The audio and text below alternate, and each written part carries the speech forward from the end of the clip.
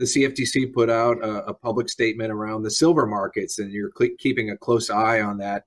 Can you follow up on what the CFTC may be doing in regards to this rise of retail participation, making sure that these important vehicles that we talk about, futures and options, are accessible to the retail participants, but also with the proper risk disclosures and the proper oversight of those products. So give us some thoughts on how this phenomena is impacting the CFTC.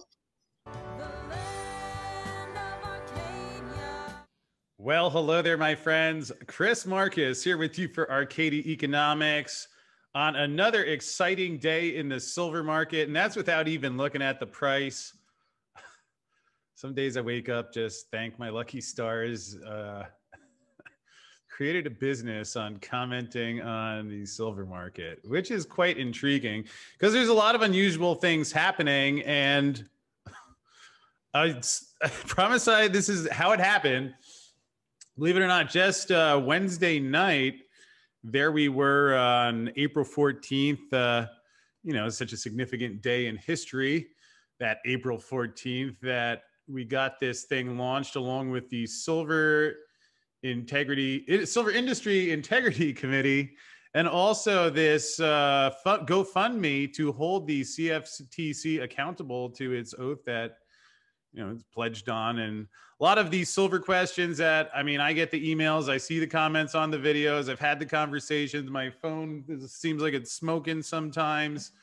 But obviously I don't have the agency's subpoena power. I was able to get former Commissioner Bart Chilton to reveal a lot of the things that the agency has not commented on publicly. But anyway, we created that. And I was telling people how I'm going to the CFTC, their area, I'm going to say respectful, and, proper, and not go commando like those guards that removed the barricades by the Capitol building on January 6th. I don't condone anything like that. Don't own a gun. I don't want to own a gun. But I will be in Washington April 20th. There's a chance. I'm going to see if I can call my friend Ben and get a tour of the Fed on April 19th.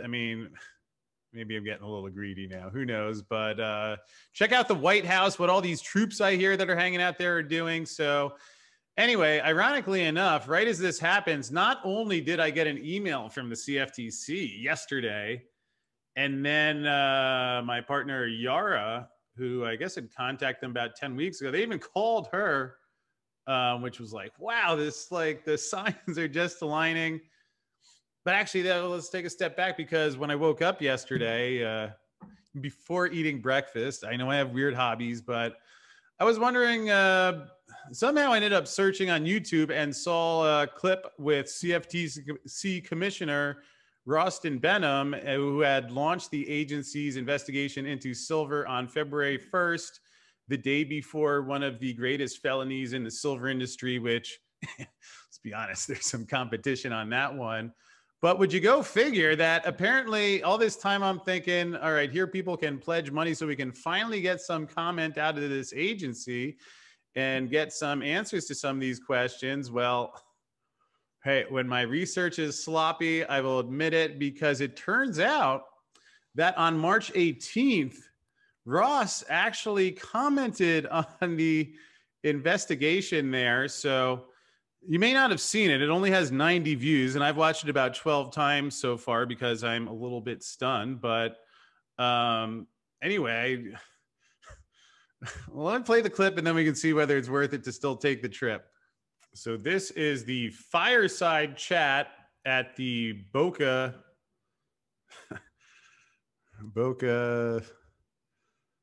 International Futures Industry Conference. Oh my God, how was I not invited to this one? Well, I'm going to build up my resume one day.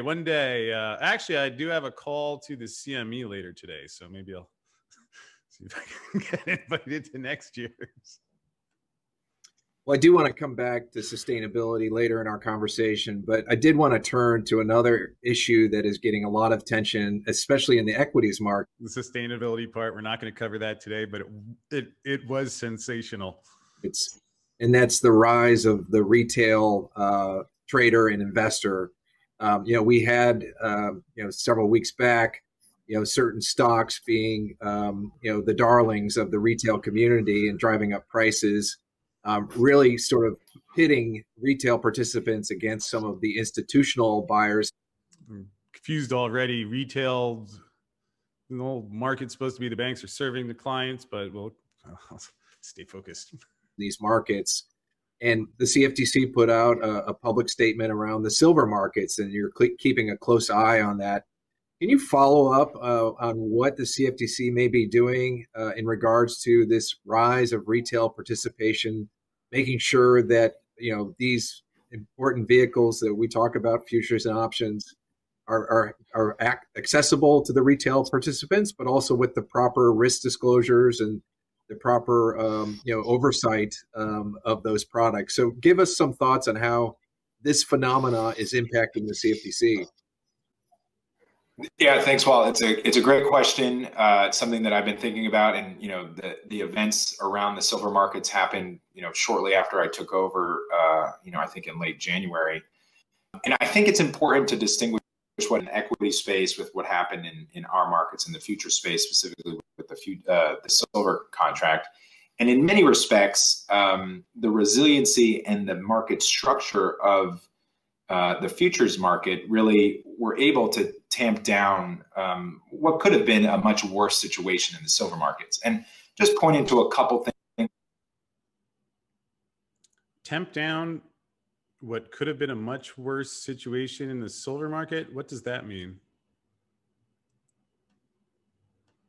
And in many respects, the resiliency and the market structure of the futures market really were able to tamp down what could have been a much worse situation.